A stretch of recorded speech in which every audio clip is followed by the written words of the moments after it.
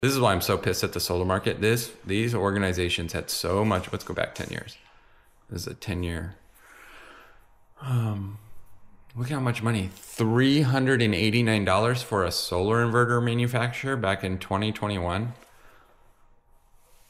For a solar inverter manufacturer. That what they do, they took shortcuts in the manufacturing process. Maybe they didn't, maybe they did.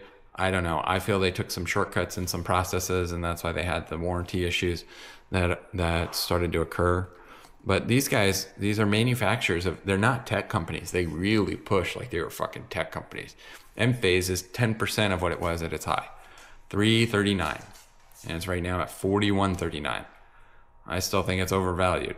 It's nothing personal, guys. It's just, you make a microinverter. There's, what else do you do? Oh, you add a little mobile battery, but they can't even link together. Like Jackery's got a better system. Blue Eddy's got a better system.